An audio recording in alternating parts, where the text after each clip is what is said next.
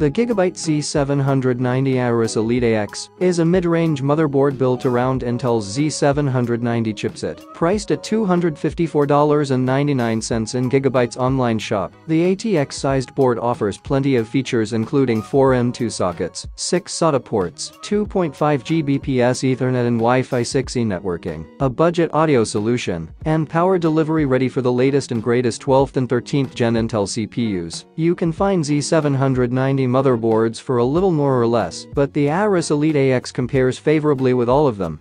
The Aorus Elite AX is built on a 6-layer PCB with a matte black finish. Large heat pipe connected heatsinks cover the VRMIS, while the M2 sockets and chipset have their own. The heatsinks sport a brushed aluminum finish with stenciled patterns and Aorus branding. Some RGB lighting is hidden beneath the chipset heatsink, giving a bright, saturated glow inside your chassis. Overall, I like Gigabyte style. Supporting Intel's most power-hungry processors is a 19-phase power setup using 70 ASPS MOSFETs. The 1120A available for the processor can easily handle the flagship Core i9 to 13900K chip we used, even if you want to overclock. On the memory side, Intel's new Z790 and B760 platforms support both DDR4 and DDR5, which gives you an option to save a few dollars with the former. Assuming you want nothing but the best, the Aorus Elite AX supports DDR5 at speeds up to 7600 MHz, which is average for this class.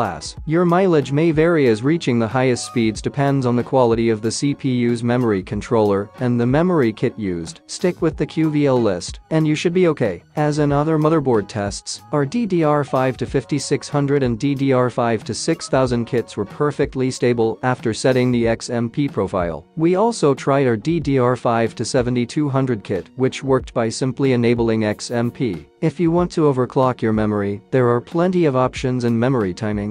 At the upper left of the motherboard, we see the two 8-pin EPS connectors that power the CPU. Nearby are the large heatsinks tasked with cooling the VRMs below, topped with Aorus branding, and some cutouts to increase surface area. We found the heatsinks did an excellent job keeping the MOSFETs and other power bits within specification. To the right of the socket area are 4 unreinforced DRAM slots that latch the memory down on both sides. Above that are the first 2 of 6 4-pin fan pump headers. Each supports DC and PWM control devices and outputs 224 watts. With plenty of headers putting out plenty of power, users shouldn't have any problems running their system cooling, including custom water loops or pumps. To the right, we find 2 of the board's 4 RGB headers.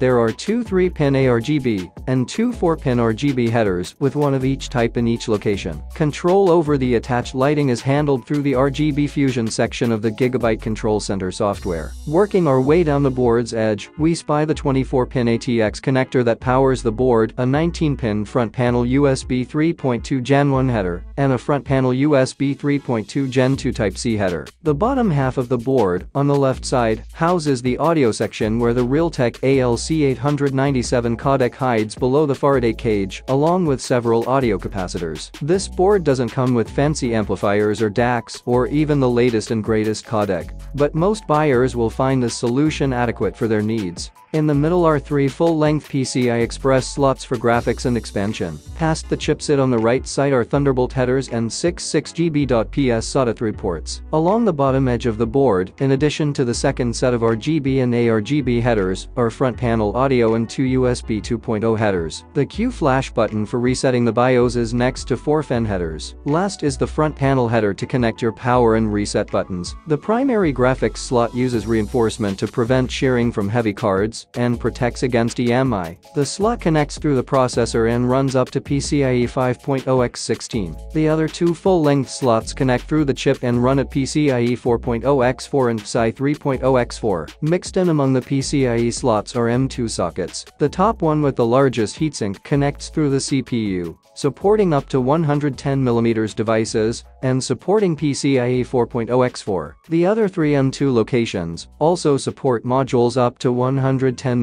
long, but they connect through the chipset while also peaking at PCIe 4.0x4, 64 Gbps speeds, along with the 6 native SATA ports. The M2 sockets support RAID 0, 1, 15, and 10 modes for additional speed or redundancy. Due to how the device is attached, there is no lane sharing, and you can run all storage devices concurrently. The rear uses a pre-installed backplate with a black or dark gray background with white port labels. We counted 10 USB ports, including a 20 Gbps Type-C port, 2 red 10 Gbps ports, 3 blue 5 Gbps ports, and 4 black USB 2.0 ports. The DisplayPort and HDMI video output sit in the middle, flanked by the 2.5 Gbps Ethernet port and Wi-Fi antennas. Last, the audio stack consists of two 1/8-inch plugs for microphone and line out with an SPDIF output.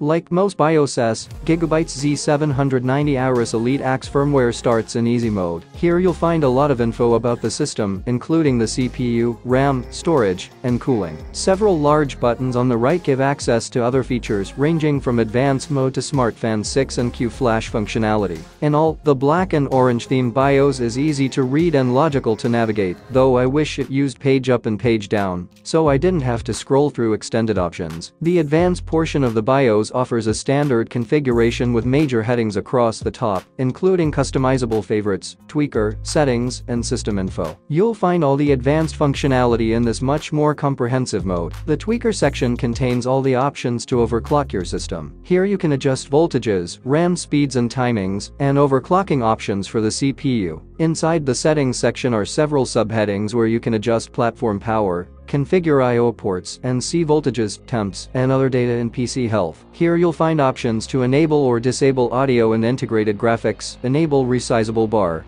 and configure USB, NVMe, SATA audio, and network hardware. The UEFI is logically laid out and easy to get around. The Z790 version, like its X670 counterpart, has a full array of tweaks including processor and RAM overclocking. Unlike on other BIOS, you can't play with the RGB lighting from here, but must use a Windows utility. Overall, the BIOS provides all the options you need, and our version F7B was stable in our time with the board. Speaking of software, Gigabyte's Windows-based control center provides monitoring of and control over RGB lighting, fans, and performance overclocking. It's a lightweight app that matches the black and orange Aorus theme and pulls the system on startup for software and driver updates or downloads as needed. The screenshot below shows the landing page and all the hardware it can control on our test system. For motherboards, Control Center lets you fine-tune RGBs, fan control, and performance. The RGB Fusion software includes 8 LED effects including static, pulse, flash, cycle, and wave, with options to change the brightness and speed of each effect. The fan control module has 3 canned options, plus the ability to adjust manually and make custom curves. The software detected all our test system's fans, PWM and DC alike, and controlled them without issue. Using the software to overclock the processor and memory is straightforward. There are drop-downs to select the CPU multiplier, as well as memory speed and voltage.